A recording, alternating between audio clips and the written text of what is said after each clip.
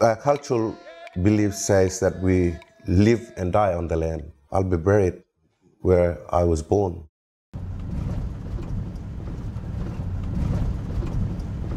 Yeah, it's a fantastic job.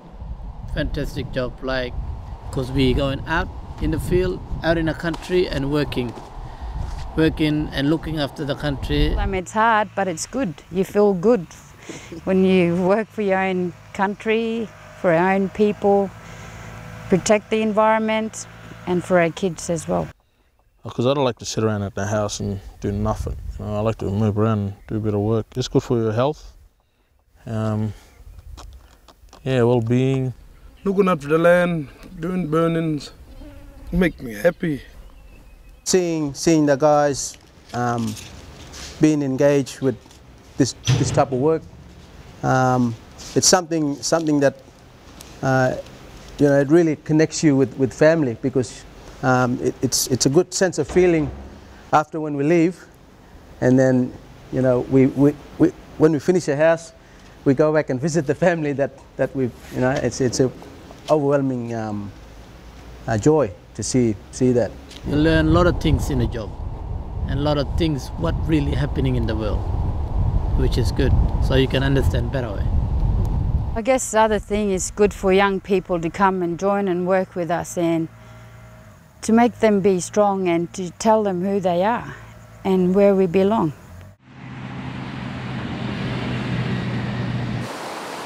I wanna work because all my family worked before me, and they was hard workers, and yeah, they had a name for themselves for working. I want to do it, you know, like I want to learn things and do things, you know, and get a job and good money and all that.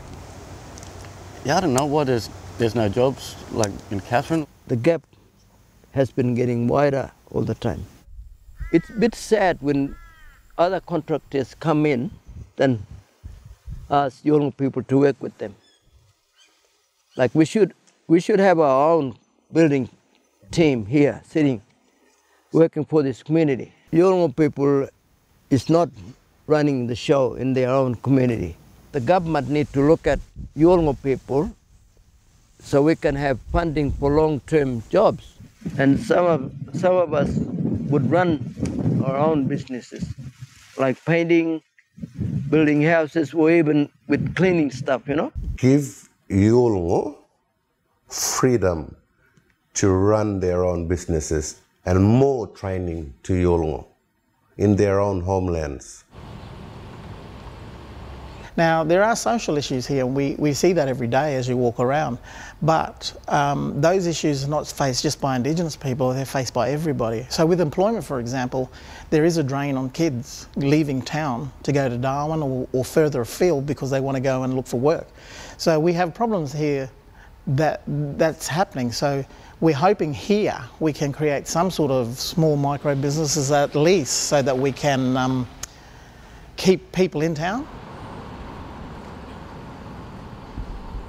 A lady is starting a mobile op shop, which she will drive around to communities around the Catherine region and sell from her truck. They put out a call to people from around Australia, especially down south, to donate clothes and anything else to her to take on her store, and the response was overwhelming. This is full of clothes, and this will get this lady's business up and running. I think she'll be doing the shop for quite a while. It shows that Indigenous people can achieve something. It might show a 16-year-old kid who doesn't know what he wants to do that you can achieve anything you want to do because these guys have done it. I mean, they're not sitting around waiting anymore. They're saying, we want to start our own business. We want to create something that belongs to us, and we take control of that.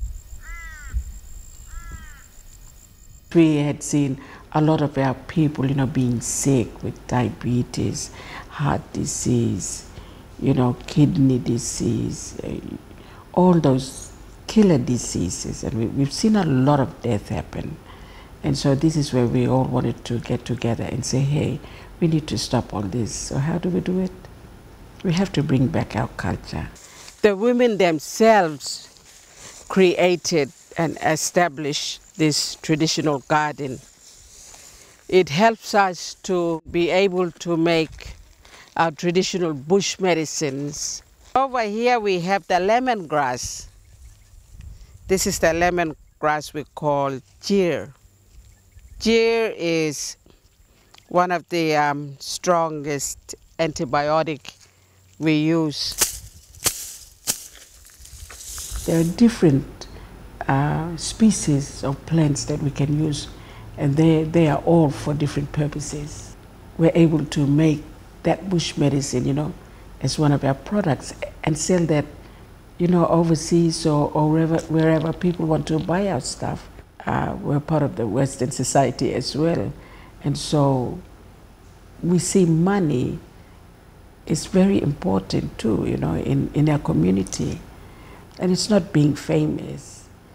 It's just a group of people, who are working to sustain the well-being of our people. You have to listen to the people. That's the main thing. And we'll listen to you too. Yeah. We live and die where we were born. And that will never change.